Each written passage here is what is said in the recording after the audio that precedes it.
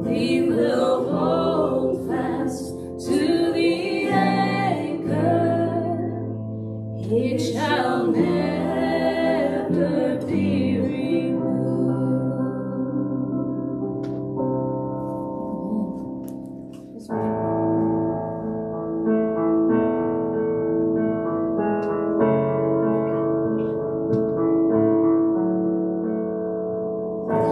I am tethered to your every word, my heart ever after your heart first. I will trust you here.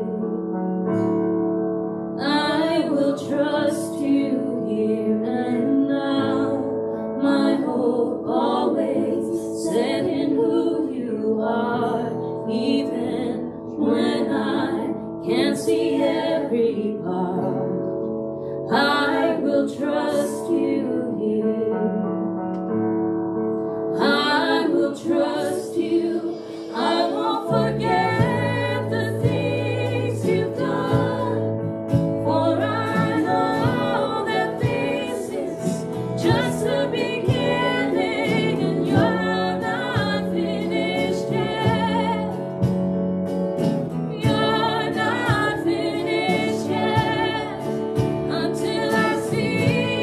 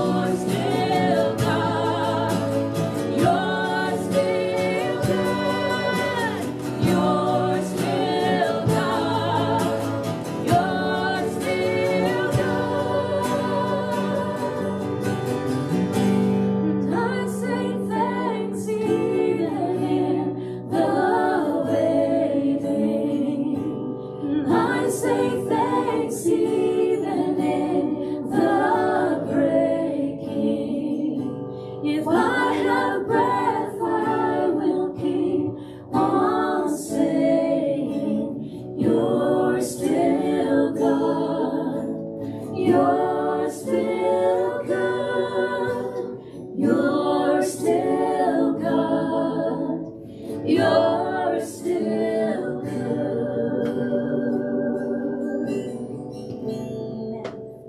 A few quick announcements. Men's Discipleship is canceled for tomorrow, for July 4th, and so you can celebrate your freedom from coming to Men's Discipleship tomorrow, and so no Men's Discipleship. Also, the Women's Study, though, is going on Tuesday. That's at 7 p.m. on Tuesday, and then also we have First Wednesday Prayer at 7 p.m. on Wednesday. And so with that said, would you go ahead and open up your Bibles to Psalm 37? We're continuing on through the Psalms, verse by verse. We've slowed down a little bit. There's just so much here in chapter 37. And so we're going to be looking at verses 5 through 17 this morning in a message I've entitled, Weather the Storm.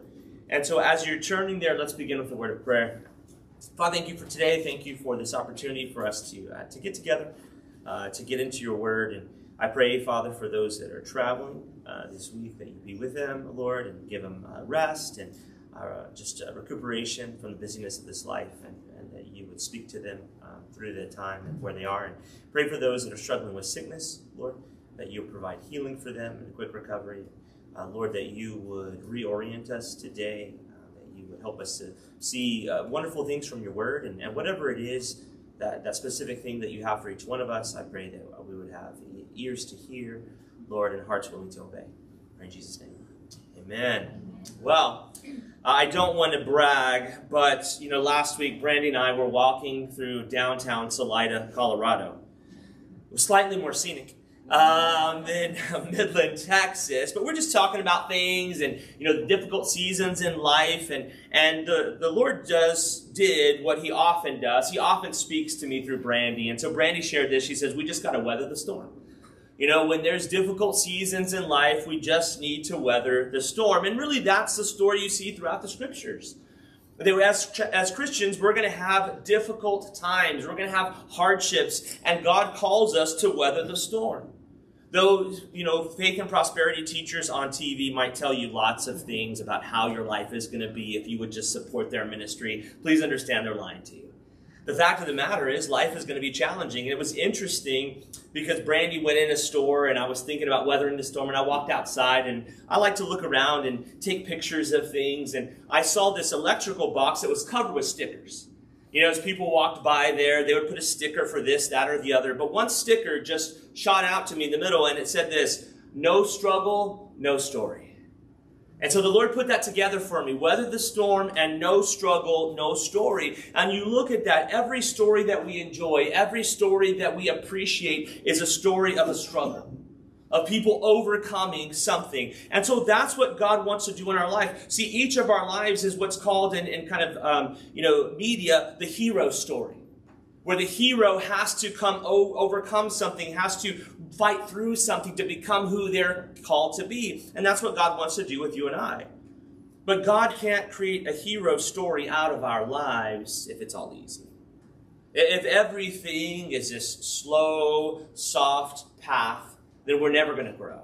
We're never going to mature. And so God wants us to weather this storm, because no struggle, no story. And God wants to make your life and my life a great story. A story that he can appreciate, a story that he can rejoice in. All right, so let's go ahead and recap the first few verses that we covered last week. I'll read those, and then we'll cover verses 5 through 17 this morning. David writes, "Do not fret because of evildoers, nor be envious of the workers of iniquity, for they shall soon be cut down like the grass and wither as the green herb." And so as we looked at a couple of weeks ago when we were in this passage, that we're not to fret or become angry, become hot because of evildoers, because the fact of the matter is their time of prosperity is very short.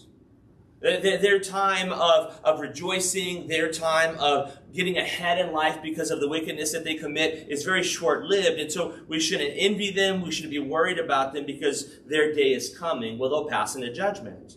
Then he says, trust in the Lord and do good. Dwell in the land and feed on his faithfulness. Delight yourself also in the Lord, and he shall give you the desires of your heart. Now, as we continue, and we're going to see these same things, we're going to kind of come back to this over and over again. But the idea that we saw last week or 2 weeks ago in those first 4 verses is get your eyes off of the evil. Get your eyes off of the wicked and get your eyes onto the Lord. Trust in the Lord. Delight yourself also in the Lord. Align yourself with Him. And then what's going to happen, as you're aligned with Him, He's going to give you the desires of your heart because you have a heart after Him. You have a heart that wants what He wants. And so that's a quick recap of what we saw last week. Let me go ahead and read verses 2 weeks ago, verses 5 through 17, and then we'll get into it. David continues, "Commit your way to the Lord, trust also in Him, and He shall bring it to pass. He shall bring forth your righteousness as the light and your justice as the noonday. Rest in the Lord and wait patiently for Him. Do not fret because of him who prospers in his way, because of the man who brings wicked schemes to pass. Cease from anger and forsake wrath. Do not fret, it only causes harm. For evildoers shall be cut off, but those who wait on the Lord, they shall inherit the earth. For yet a little while, and the wicked shall be no more. Indeed, you will look carefully for his place, but it shall be no more. But the meek shall inherit the earth, and shall delight themselves in the abundance of peace. The wicked plots against the just, and gnashes at him with his teeth. The Lord laughs at him, for he sees that his day is coming. The wicked have drawn the sword, and have bent their bow, to cast down the poor and needy, to slay those who have upright conduct. Their sword shall enter their own heart, and their bows shall be broken. A little that a righteous man has is better than the riches of many wicked.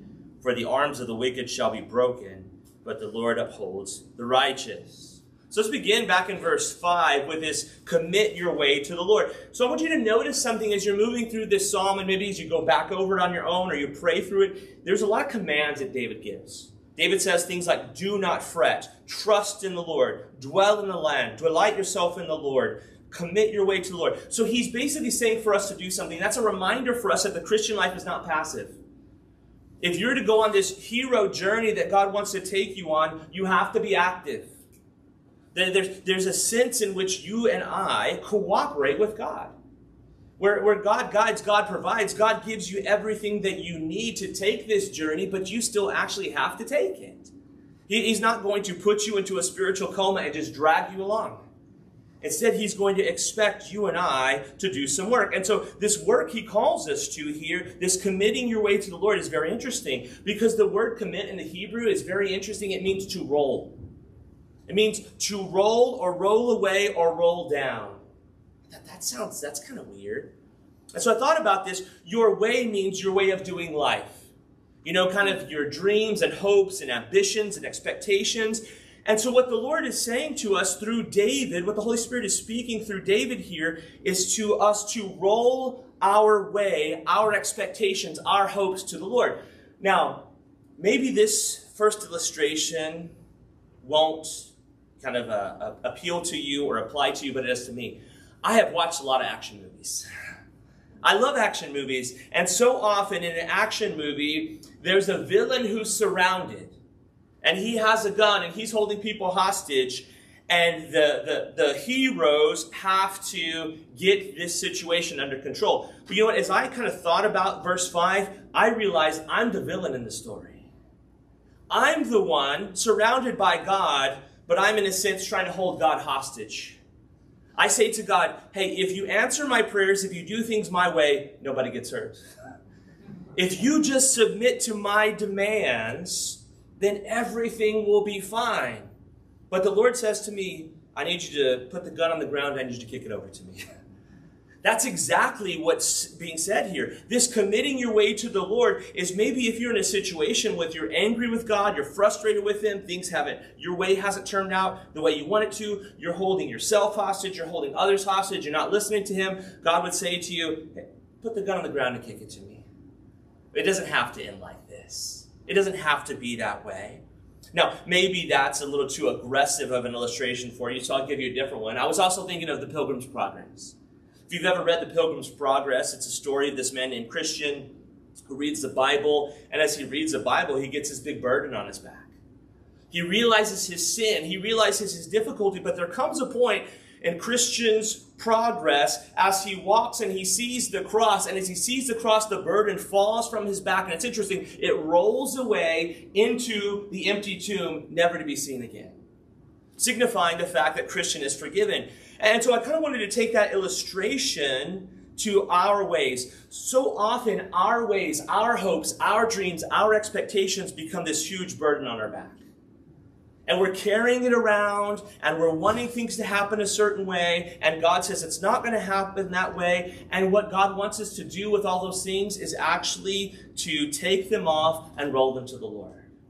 Lord, here are all my hopes. Here are all my dreams. Here are all my expectations. Here's everything I want in life. You do what you want with it. I want the life, the journey that you have for me, not what I have for me.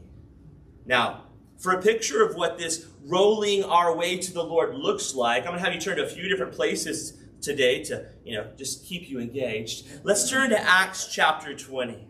Acts chapter 20, again, looking at this idea of committing or rolling our way to the Lord. I think so often the Apostle Paul is a great illustration of this sort of thing. So we're in Acts chapter 20, and the Apostle Paul is talking about his journey that he's on and his committing his way to the Lord. So we're going to pick up in Acts chapter 20. We're going to look at verses 17 through 24. Verse 17, Luke writes, "From Miletus, he," that's Paul, "sent to Ephesus and called for the elders of the church. And when they had come to him, he said to them, 'You know from the first day that I came to Asia in what manner I always lived among you, serving the Lord with all humility, with many tears and trials which happened to me by the plotting of the Jews.'" Now we'll stop there for just a second to give you a little background. Paul is talking to these Ephesian elders. He planted the church there in Ephesus, and he doesn't know if he's ever going to see them again. And so he's wanting to share some last instruction with them, some last doctrine with them, and he's reminding them of how he lived his life. Continue on in verse 20. He says, "How I kept back nothing that was helpful, but proclaimed it to you and taught you publicly and from house to house, testifying to Jews and also to Greeks, repentance toward God and faith toward our Lord Jesus Christ. And see now, I go bound in the Spirit to Jerusalem, not knowing the things that will happen to me there, except the Holy Spirit testifies in every city, only good, awesome things are going to happen to me." I have a different translation. No, I'm just kidding. Notice what he says in verse 23. "Except the Holy Spirit testifies in every city, saying that chains and tribulations await me." That's radical.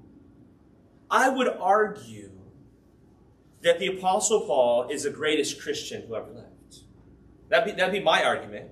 Now, before you stone me on the way out, Jesus is not Jesus is in a different category. But a Christ follower, I believe that the Apostle Paul is the greatest, and yet what does God take him on? He takes him on this hero journey that's going to be difficult, that's filled with trials and tribulations and shipwrecks and stonings and imprisonments and beatings and all of those things. But notice, Paul doesn't say, because of that, I'm going to quit. Because of that, I'm done. Because of that, I'm out. No, instead, verse 24 tells me that Paul committed his way to the Lord, that he rolled his way to the Lord. He says this, "But none of these things move me." He says, none of these things take me off course. This storm that I'm in, he said, it doesn't move me. God is using this storm to take me home. He says, "Nor do I count my life dear to myself, so that I may finish my race with joy and the ministry which I received from the Lord Jesus to testify to the gospel of the grace of God." In order for us to give up our way to the Lord, we have to see that there's something better. As long as you and I think that our way is best, our hopes are best, our expectation is best, we're not going to let go. We're not going to give it to the Lord. But Paul saw there was something better. What was better? He wanted to finish his race with joy. That's what he wanted. He said, "I want to cross the finish line. I want to hear, 'Well done, good and faithful servant. Enter into the joy of your Lord.' That's what I want." And because of that, he says, well, I can't count my life dear to myself and finish well. So the only way to finish well is not to count my life dear to myself. And then as I don't count my life dear to myself, what happens? Well, I'm not moved. Because if I'm not worried about my life, my hopes, my dreams, my this, my that, then God can do whatever he wants with me. Because I know that the moment he takes me home, as I'm walking with him, I'm going to finish in joy.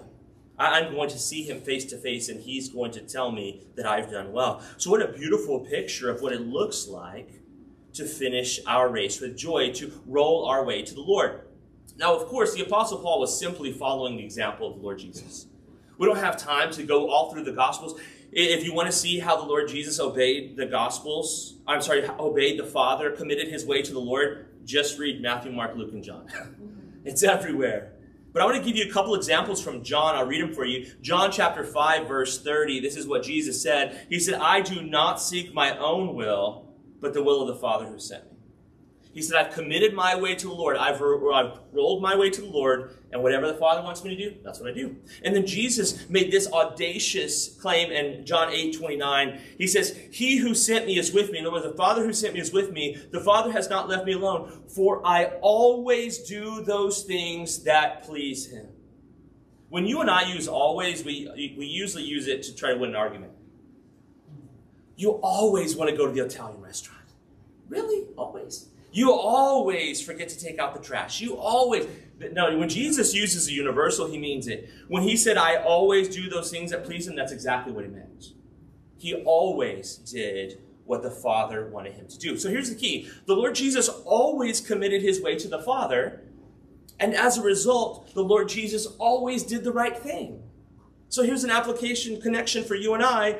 The more that we roll or commit our way to the Lord, the more often we will do what is pleasing to the Lord. Okay. Please understand, no matter how much you and I grow, we're never going to be able to say, I always do those things that please him. But we can please him more than we are now. We can please him more and more, though we're never going to do it perfectly. Think about this, that as often as you and I consciously say, I'm going to commit my way to the Lord, I'm going to roll my way to the Lord, I'm going to give him my hopes and dreams and expectations, I'm going to put the gun down, I'm going to kick it over to him. I'm going to take that burden of what I want and let it roll off my back as I look to the Lord. Then what's going to happen is we're going to please him. And let me ask you in all honesty, in all sincerity, what greater calling could there be?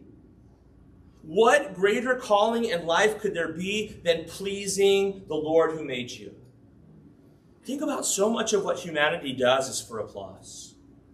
The reason why people fight so hard to win a championship in sports is because they want people to clap for them. They want the feeling of accomplishment. They want, and I'm not, you guys have known me too long to know I'm not criticizing athletics here. But the fact of the matter is, we don't aim too high, but we aim too low. We seek to please people instead of pleasing God. And what could be better than pleasing God? Let's go back to Psalm 37. Continue on now in verse 5.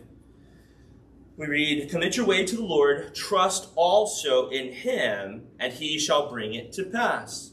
That word trust, it means to have confidence in. To have confidence in. Well, when our family was in Colorado last week, we got to go zip lining. And when you get in the harness and you're strapped in and you move off that platform, you're placing your trust, you're placing your confidence in all of that equipment. And the lines and everything else. And so this is what the Lord wants us to do. He wants us to put all of our confidence in him. In this zip line of life, he wants us to step out and trust him in that. And then it says he'll bring it to pass. Bring what to pass? What is it he'll bring to pass? The way that you've committed to him.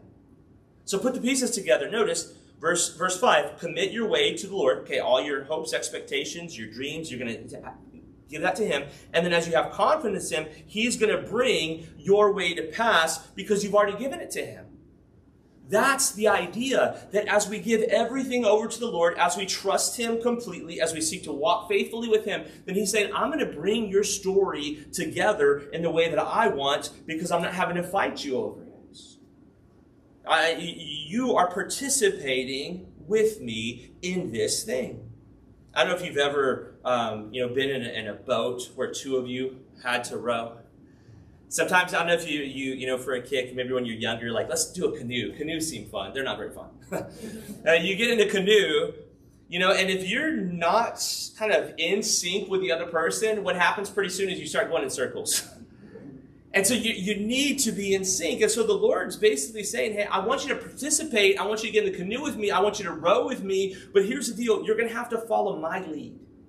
And as we do it together, we're going to go somewhere. We're going to accomplish something. But the fact of the matter is it has to be together. We can't go out on our own and do it. So the Lord wants to bring it to pass. The Lord wants to have an awesome story for us, something that he's proud of, something he's pleased with, something that we can look back when we're in heaven and say, wow, God did some awesome things in my life, but we want to participate with him. This brings us back to verse 4 of this psalm. Look back at verse 4 if you would. Notice, delight yourself also in the Lord, and he shall give you the desires of your hearts. As you're focused on him, as you just want to do his will, as you're praying, Lord, your kingdom come, your will be done, then what happens, your heart is changed to you really want what God wants. And then as that happens, God says, well, now I can give you what you want because it's what I also want, because it's what's best for you, because it's the good. And then all of a sudden, you find yourself saying, yes, I'm doing what God wants me to do. So it's a wonderful, wonderful thing. Now, let's continue on to verse 6. It says, he shall bring forth your righteousness as the light and your justice as the noonday. Okay. Now, the thing is, if you and I seek to be faithful believers, if we seek to walk in obedience, if we seek to stand against the spirit of this age and all the false ideas and all, if we seek to stand against that, we are going to be misrepresented. It's going to happen. Okay, we are going to be misunderstood. That's just the reality of things. We're going to be maligned. The more, also kind of the more influence you have as a faithful believer, then the more people are going to misrepresent you. The more people are going to misunderstand you. That's just how it is. But here's the deal. What we're told in verse 6 is that God will reveal that we were right and just. That when the time comes, God will reveal that we were right and just. That's what it's saying here in verse 6. God will bring forth your righteousness as the light, and God will bring forth your justice as the noonday. So here's an application. Because so often, Christians, they kind of get down in the mud with unbelievers. And they were like, well, no, this is what you should think about me. This is what you... No. We don't have to, and we shouldn't fight to be considered right or just. It is not your job, it is not my job to make the world believe that we're right, to make the world believe that we're just. We don't bring forth our righteousness. We don't bring forth our justice. God does. That's what, see, notice how much pressure does that take off of you and I when we don't have to worry about, well, if we're misunderstood or we're misrepresented or we're maligned or people are just trashing us on social media, any of those things. We don't have to worry about that because it's not your job, it's not my job to make sure that we're considered righteous and just. God's going to do it. God's going to bring forth our righteousness. God's going to bring forth our justice. For more on this, would you turn to 1 Corinthians chapter 4 for just a moment? Because this is kind of a situation that Paul encountered in the church in Corinth. Corinth, was kind of the Las Vegas of the day. Pretty rough, time there in Corinth. And so the Corinthian believers, they had some issues, some rough edges, some things that need to be sanctified and changed in their lives. And so they had a lot of things to say about Paul, and they were negative about him. And I just love this. So here in 1 Corinthians chapter 4, verses 1 through 5, Paul's going to talk about this. And he says here, let a man so consider us as servants of Christ and stewards of the mysteries of God. I want to talk about those two words for just a minute. That word servant really means under rower. Okay, so it was a person who's down in the belly of a ship, who's chained to an oar, and he's just rowing. He said, that's who I am. I'm an under rower for Christ. I'm just there, and I'm rowing as I do what God asked me to do. Okay, he says I'm not sitting up top on the cruise ship, with my Mai Tais or whatever. He said, I'm down below. And then he also said, I'm a steward of the mysteries of God. That word steward really means a house steward. It's a person who oversees things that don't belong to them. A house manager. And he says, moreover, it is required in stewards, or these house managers, that one be found faithful. Okay, you got to do the right thing with what's given to you. He says, but with me, it is a very small thing that I should be judged by you or by a human court. In fact, I do not even judge myself. So Paul says, I'm not really worried about what you Corinthians think about me. I'm not really worried about what the court system thinks about me.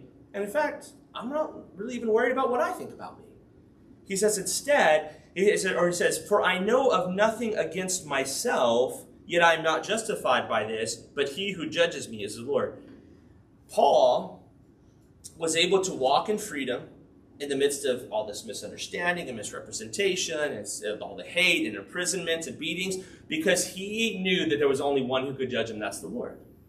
Now, he didn't use this as a cloak for vice. Many people do this today, right? That you can't judge me. They're doing some kind of wicked sin. Only God can judge me. And we're like, well, God is going to.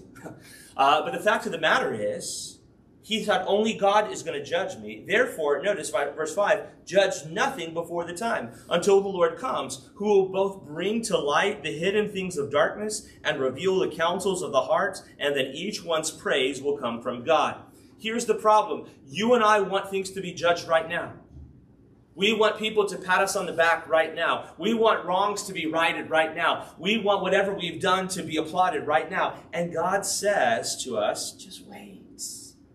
The day is coming when I'll bring forth your righteousness and your justice. Whatever rewards you should receive, you're going to receive. But the fact of the matter is, just focus on me. Don't worry about what other people say about you. Don't worry about what other people think about you. Just trust in me. All right, let's turn back to Psalm 37, verse 7 now. It says, rest in the Lord and wait patiently for him. Do not fret because of him who prospers in his way, because of the man who brings wicked schemes to pass. Okay, so here's the big idea before we kind of look into some of the pieces. The big idea of verse 7 is to focus on the Lord instead of on the wicked. Okay, this is a theme all throughout the scriptures. It's that idea of instead of looking at the horizontal, fixating on the horizontal to get onto the vertical, to look up to the Lord. And so that's what he's saying. Rest in the Lord, wait patiently for him. Do not fret because of him who prospers in his way, because of the man who brings wicked schemes to pass. So I want to give you a dare.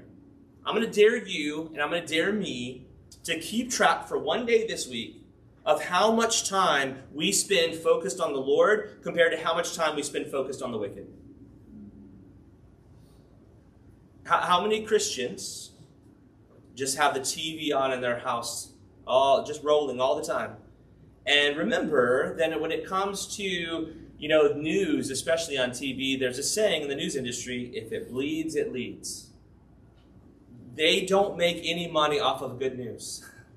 They don't make any money off of, hey, things are going well. So things are looking up. Things are, man, I tell you what, there's some families that are really getting along well together and they're loving each other. That does not sell.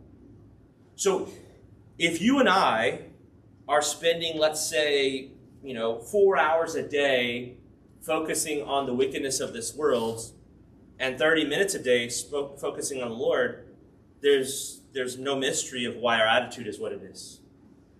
There's no mystery of why we feel depressed and just sad about life, because we're being fed that. So you and I, if we want to change our lives, if we want to change our attitudes, we must spend the majority of our time focusing on the Lord. We need to go back to, and I'm not going to turn there now, but I would encourage you to read Psalm chapter 1. To meditate on the Word of God day and night, to think on Him. So fixate on the Lord. Obsess on the Lord, and what's going to happen is you're going to find yours and my perspective changed. But if you and I spend all of our time focusing on the wickedness of this world, things that we cannot change, that you and I have no control over, then we are going to be right where Satan wants us to be. Defeated, frustrated, upset, and useless. Because we're focusing on things that God hasn't called us to focus on, instead of focusing on Him and seeking to serve Him right where we are at this moment in history where He's placed us. Now, look at this word rest here in verse 7. It's a very interesting word. It means to be silent, to be still, to wait. To be silent, to be still, to wait. It's pretty hard for us to do. Turn off the TV, put away the AirPods, close the book, all of those things, just to sit and wait on the Lord. That's what He's calling us to do, to rest in Him, to rest in relationship with the Lord. That's what it means to rest in the Lord. It means to rest in relationship with the Lord, to rest in that place knowing that you are in relationship with God. That the God who created you, the God who died on the cross for your sins before you were ever born, the God who called you, who's given you His Spirit, that's the God that you can rest in.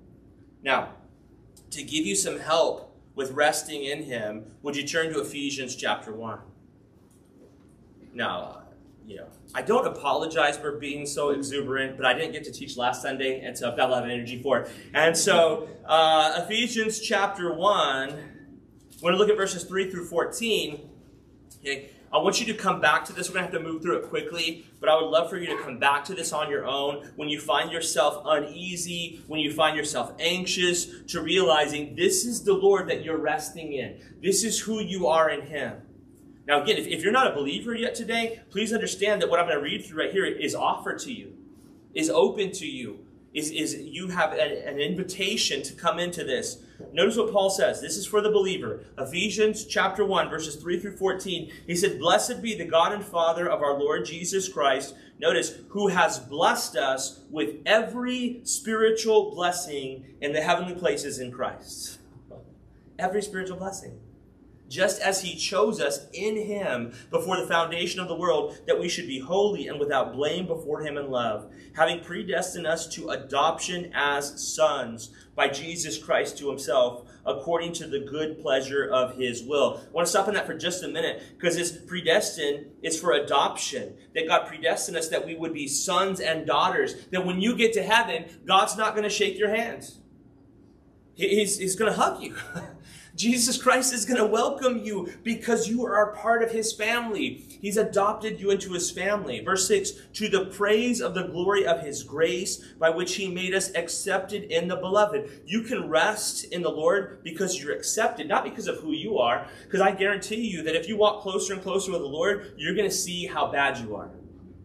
You're going to become more and more, I would say, uncomfortable with how sinful you are. But you're not accepted because of who you are. You're accepted because of who is. You're accepted in the beloved, Jesus Christ. In Him we have redemption through His blood, the forgiveness of sins, according to the riches of His grace, which He made to abound toward us in all wisdom and prudence, having made known to us the mystery of His will, according to His good pleasure, which He purposed in Himself, then the dispensation of the fullness of times, He might gather together in one all things in Christ, both which are in heaven and which are on earth, in Him. In Him also we've obtained an inheritance, having predestined according to the purpose of Him, here it is, who works all things according to the counsel of His will. Let's stop there for 1 second.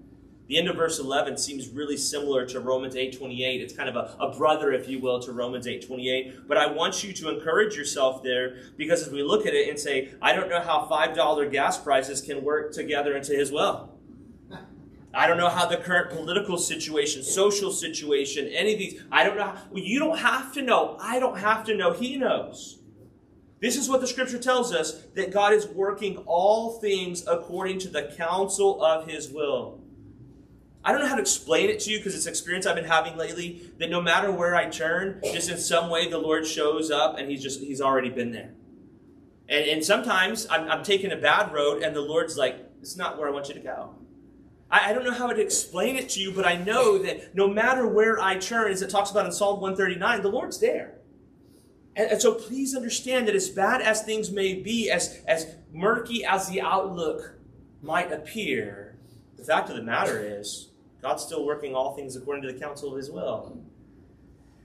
The political systems of this world, or the unbelievers of this world, they can't do anything that God doesn't know what's going to happen. That God doesn't understand that. They're playing checkers and God's playing chess. God's got it under control. He's working all things. So you and I can rest in Him, knowing that He's working all things according to the counsel of His will. That He who first trusted in Christ should be the praise of His glory. In Him you also trusted after you heard the word of truth, the gospel of your salvation, in whom also having believed you were sealed with the Holy Spirit of promise. So we're sealed with the Holy Spirit. No one can snatch us away from the Holy Spirit, who is the guarantee of our inheritance until the redemption of the purchased possession to the praise of His glory. Now again, so much there. We don't have time to get into all of it. But one thing I want to touch on in verses 13 and 14, the Holy Spirit, kind of in our parlance, is the engagement ring. He is the engagement ring. In other words, God has promised that we're going to be His bride, and God doesn't break His engagements. That the Holy Spirit dwelling within us is the guarantee of this inheritance, the guarantee that we're going to be taken into His kingdom, the guarantee that we're going to live forever with Him. It's just wonderful, wonderful things for us to consider here. Now, as we turn back to Psalm 37, verse 7. Continuing on, there in verse 7, rest in the Lord and wait patiently for him. Now, this word patiently, I was really surprised about in the Hebrew. It actually means waiting in the midst of anxiety, anguish, and pain. It means waiting in the midst of anxiety, anguish, and pain. And that was kind of threw me off a little bit. But then immediately I was reminded that this is how it's going to be like for the believer. For the believer, you're going to have times of anxiety. You're going to have times of anguish. You're going to have times of pain. And so the Lord wants us to wait patiently for him in the midst of that. You know, we don't have to wait patiently when things are well. You know, when you're sitting on the couch watching your favorite movie, you got a blanket, some coffee with you, I'm just waiting patiently. No, you're not. You're just enjoying comfort. But he's saying in the midst of your anxieties, in the midst of your anguish, in the midst of your pain, wait patiently for me. And he says, do not fret. Do not fret. Again, that means to become hot, furious, to get heated. He says, don't do that. Don't fret because of him who prospers in his way, because of the man who brings the wicked schemes to pass. Please don't miss the obvious here of the second part of verse 7. Please don't miss the obvious. The wicked will prosper. Right? That's what it tells us. The wicked will bring their schemes to pass. In the fallen system that we live in, the worst people will often be at the top. The people who do the most wrong will have the most money, generally speaking. Will have the most power, will have the most influence. But that is not something for us to fret over. That's not something for us to be anxious about. That's not something for us to be angry about. And we'll be reminded of why we're not to fret as we get into verses 9 and 10 in just a moment. But for now, let's get into verse 8. Notice, cease from anger and forsake wrath. Do not fret. It only causes harm. Again, David is making commands toward us. He's saying things like, cease from anger, forsake wrath. That word cease is really an awesome word. It means to relax or let drop. Cease, to relax or let drop. In other words, anger is something we're holding on to. Anger is something that we're choosing. And it's amazing, if you've trained yourself to be an angry person, you can do it in a moment. The littlest wrong, and all of a sudden you can think about all the ways that you'll pour out your anger on that person. And what David is telling us under the inspiration of the Holy Spirit, he says, just relax your hand. Let the anger drop. And then that word forsake actually means to leave behind or let alone. So to forsake, to leave behind or to let alone, that's what we're to do with wrath. We're to let go of our anger. We're to leave behind our wrath. So it says. And so it's important for us to understand that this is the command we have. It doesn't say anything about, well, if they really did bad, then, hold on to that anger. No. We're to let go of our anger. We're to leave behind our wrath. And it says, do not fret. It only causes harm. Don't be heated up.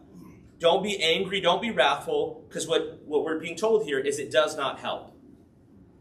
Okay? Oftentimes, people think they see an injustice, and I'm going to yell and scream about that injustice. It doesn't help. It only harms. James tells us in James 1, verse 20, the wrath of man, please hear me, does not produce the righteousness of God. It doesn't say the wrath of man sometimes produces the wrath of God. Or if you're angry enough in that. No. It says the wrath of man does not, and we could add cannot, produce the righteousness of God. Verse 9, for evildoers shall be cut off, but those who wait on the Lord, they shall inherit the earth. And so evildoers shall be cut off, and this really speaking of that they're going to die and enter into judgment. We saw this earlier in verse 2 of this chapter, right? They shall soon be cut down like the grass and wither as the green herb. But it says, but those who wait on the Lord shall inherit the earth. And this is a common one we're going to see over and over again throughout this chapter, and it reminds us of what Jesus said in Matthew chapter 5, verse 5 in the Beatitudes, blessed are the meek, for they shall inherit the earth. In Pilgrim's Progress, as I've been listening to it lately, and there's a kind of a more modern version of it that I would suggest to you if you're interested, but Christian is being taken into this kind of palace or castle sort of thing, and he sees these different people, and there's one that's called Passion, and there's one that's called Patience, so these two children. And Passion, he gets all these treasures, but immediately he runs through them and he's left with nothing. where patience is waiting because he knows that his reward is coming later and it's never going to fade away. And so for us, it's very instructive. Am I more like passion or am I more like patience? Do I want it all now? Do I want the things right now? And I want to have it right now. And just please give it to me. However I can get it, let me have it. And it fades away. Or are we saying, Lord, whenever you want to give me my inheritance, that's great because I want it to last forever. And so this word wait here says, those who wait on the Lord, it means to look for, to hope, to expect. When a loved one is coming home, back in the olden days, I feel like a dinosaur. When I was a little kid and my grandparents were going to visit my house, I would actually walk to the end of the driveway to look. Nowadays, you just look at the blue dot on the phone. And you just track their location to see how close they are. But this is that idea that waiting on the Lord is looking for the Lord, hoping for the Lord, expecting the Lord. And then he says that we're going to inherit the earth. That means to take possession of or occupy. So here it is. The day is coming when faithful believers will inherit the earth. But I don't think it's bad news, but it's just the reality. It's likely that you and I are going to have to die to receive our inheritance. You see, the inheritance that God wants to give to us, the earth he wants to give to us, apart from the rapture of the church, we're going to have to die to get it. Because the earth that God wants us to inherit is the millennial kingdom. He wants us to rule and reign with him in the millennial kingdom. The earth he wants us to inherit is a new heaven, the new earth that does not fade away, where there's no more curse, no more death, no more lying, nothing that defiles. Verse 10 says, "For yet a little while, and the wicked shall be no more. Indeed, you will look carefully on his place, but it shall be no more." What an awesome promise. What an awesome promise that the day is coming when we're not going to see another wicked person. We're not going to see another person who walks and who's unrepentant in their sin. And it reminds me of Exodus chapter 14, verse 13. I'll read it for you. It was right before they crossed the Red Sea. The children of Israel are so upset. They're just worried because here comes Pharaoh's army. But this is what Moses said to them. He said this to them: "Do not be afraid. Stand still and see the salvation of the Lord, which he will accomplish for you today. For the Egyptians whom you see today, you shall see again no more forever." The day is coming for you and I, when all the unrepentant wicked of this world who scheme and cheat and lie and murder, do all of those things, that we're going to see them no more forever. That we won't see them anymore forever. Verse 11, "But the meek shall inherit the earth and shall delight themselves in the abundance of peace." So we're going to inherit the earth. We're going to inherit the millennial kingdom, the new heaven, the new earth. And we're going to have this abundance of peace. And that abundance means just what you think it means. It just means a whole bunch. This overflowing of peace. And so that's something wonderful to look forward to. But as you study the scriptures, you realize that you and I can have an abundance of peace here and now. So I want to give you just a few verses related to this idea of peace. One of them is Isaiah 26, verse 3, that says this: "You will keep him in perfect peace," or complete peace, "whose mind is stayed on you because he trusts in you." So this ties back to what I was talking about earlier about focusing on the Lord. So if you're a person who doesn't have peace and you want to have peace, well, then the scriptures tell you, they tell me, focus on the Lord. Keep your mind stayed on the Lord. That word stayed means anchored. Keep your mind anchored on the Lord.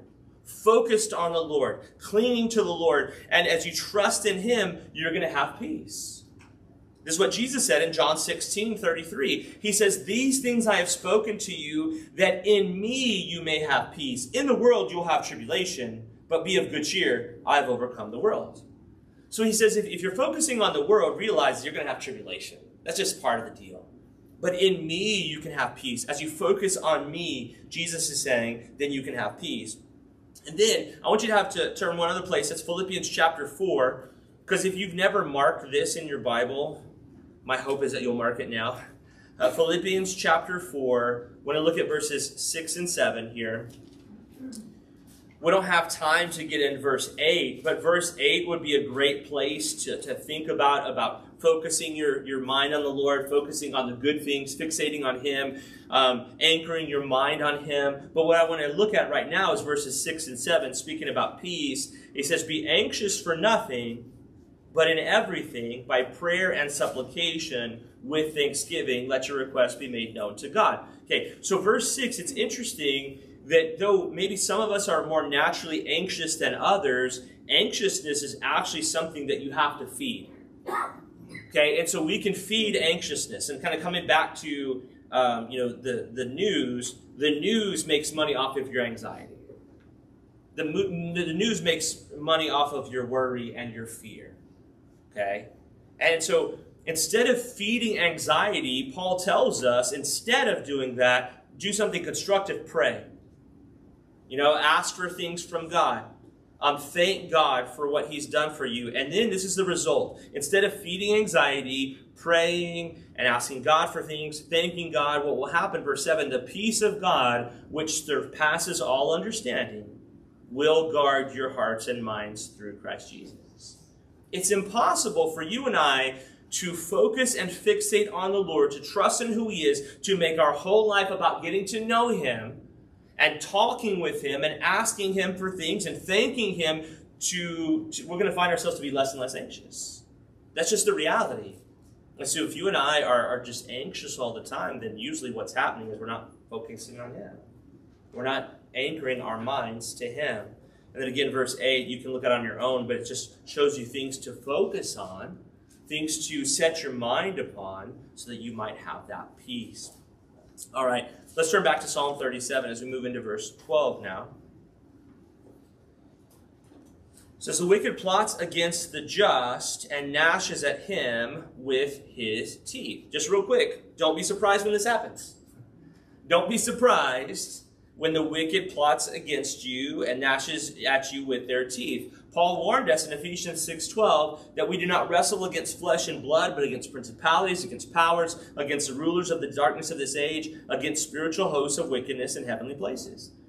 The reason why people that are unbelievers are the way that they are is because whether they realize it or not, they're being influenced by demonic powers. The reason why people are rioting in the streets because they don't have the right to kill their babies anymore is because they're empowered by the demonic. If that's not demonic, I don't know what is. I will kill you because you won't allow me to kill my baby. That is just, it's diabolical, quite literally. And that's what we have here. So for you and I, when we're surprised that the world comes against us because we're following Christ, we haven't read the book enough. We need to remind ourselves, yeah, I hate it. I don't enjoy this. But it's exactly what was going to happen because that's what happened to all the prophets. That's what happened to Jesus. That's what happened to the apostles. That's what happened to every faithful man and woman who served God throughout human history. Verse 13, the Lord laughs at him, for he sees that his day is coming. That word laugh there, it means to laugh in contempt or derision. And so the Lord does not laugh at the plight of the just, but at the stubborn foolishness of the wicked. In other words, this idea is that God is just like, you know how when you watch a video of somebody doing something stupid, and you're just like, I can't believe how dumb they are. That's really what God is laughing about at the unbeliever. I can't believe this. It's just too much. And so we don't have time to turn there, but on your own, you can look up Psalm chapter 2. Psalm chapter 2 is kind of the same thing where the nations get together, they rise up against God, and they're going to overthrow him, and God looks at them and he laughs. Because you can't stop the Lord. Verse 14 and 15 says, the wicked have drawn the sword, and they bent the bow. They cast down the poor and the needy to slay those who are of upright conduct. Their sword shall enter their own heart, and their bows shall be broken. So in other words, what the wicked plan for others will come back on them. And we see this throughout the scriptures. Saul constantly tried to kill David and then ended up falling on his own sword. We see Haman wanting to hang Mordecai but being hung on his own gallows. This is the end of the wicked. The idea, the thing to take away from verses 14 and 15 is that judgment will fall. Okay?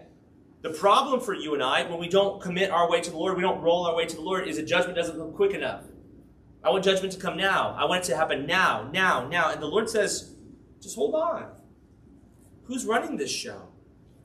He says, judgment's going to fall, and maybe not in this life, but it will fall after death, for sure. It says in Hebrews that it's appointed to man once to die, and after this, the judgment.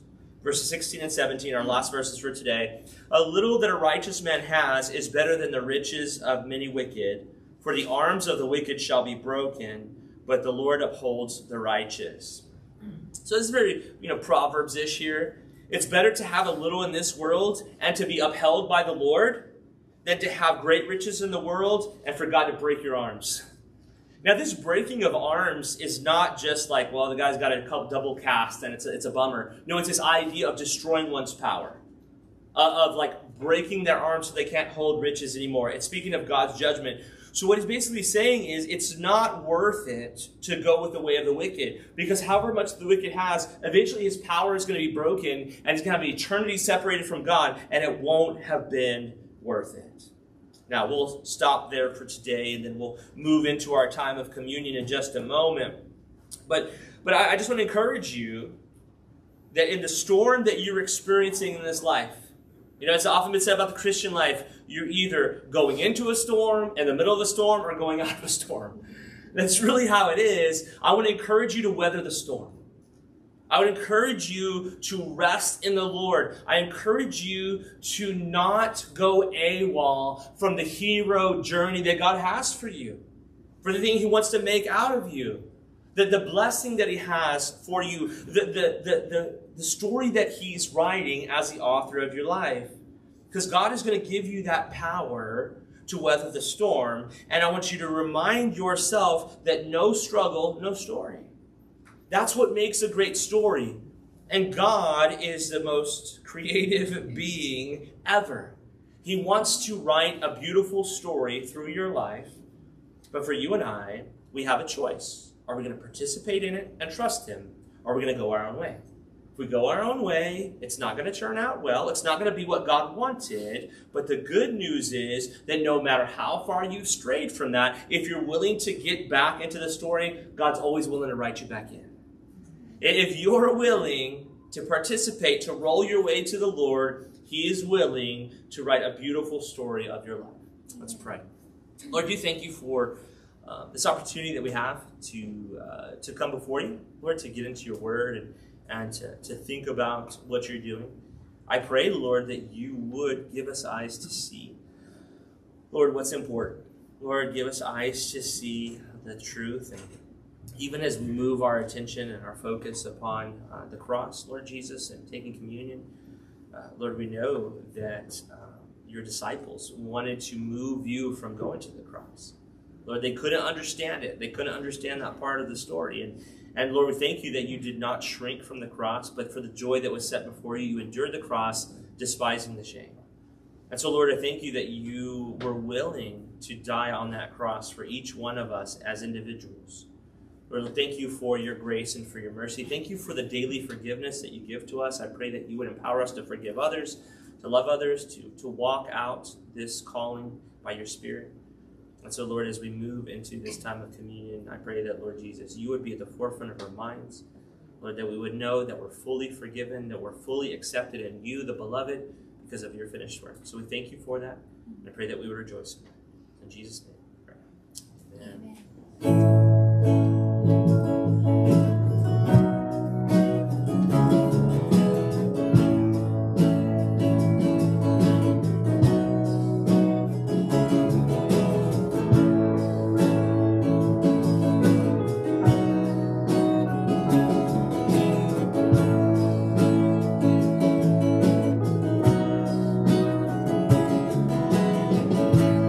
All the worries of this world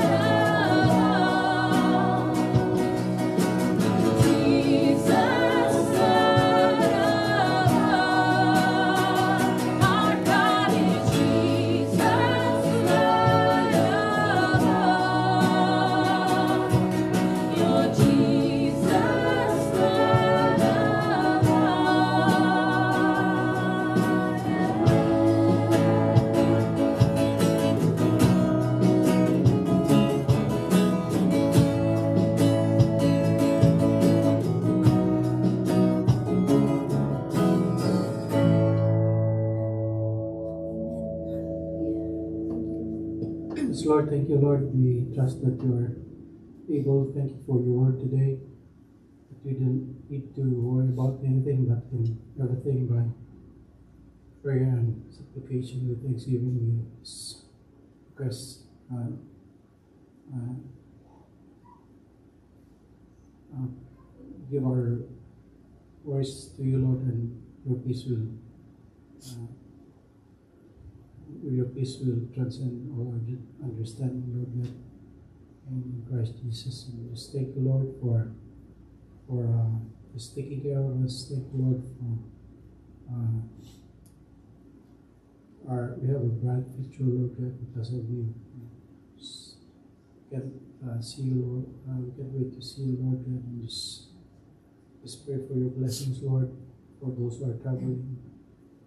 And for this week, Lord God, just be glorified, Lord, as we celebrate this weekend, Lord, and just give you all the glory and praises in Jesus Christ's name. Amen.